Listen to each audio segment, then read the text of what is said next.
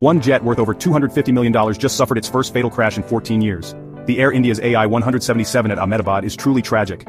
Are airlines still right to call the Boeing 787 their gold standard long-haul workhorse? Today we will crunch 787's economics, safety, and that tragic crash so you can analyze whether this bird still soars above Airbus. Stick around to learn how much a Dreamliner really costs airlines after deep discounts. Their sneaky maintenance cost nobody quotes. Whether its carbon fiber tech still outclasses the A350. And yes, finally what investigators do and do not know about 1777. Starting, list price for 787 ranges from $248 million to $338 million, but carriers haggle that down near $140 to $200 million. But how? Designed for 44,000 flight cycles and 3 decades of work thanks to its composite fuselage. Typical heavy check intervals stretch to 12 years, slicing downtime in half versus older jets. The bad news for 787? The 1,000 engine blade has cost Rolls-Royce £1.3 billion in fixes. Its 6,000-foot cabin altitude and higher humidity cuts jet lag, a perk which Airbus still chases. Pause. On long, thin routes, the 787 dashes about 2% less fuel than an A350 at equal payload.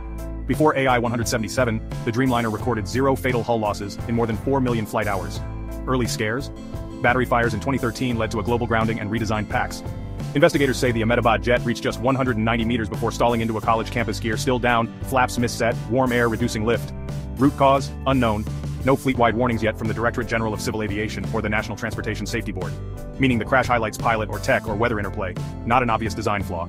If you value data-driven aviation talk, smash subscribe, hit the bell, and drop a comment about, does the 787 still beat Airbus for you?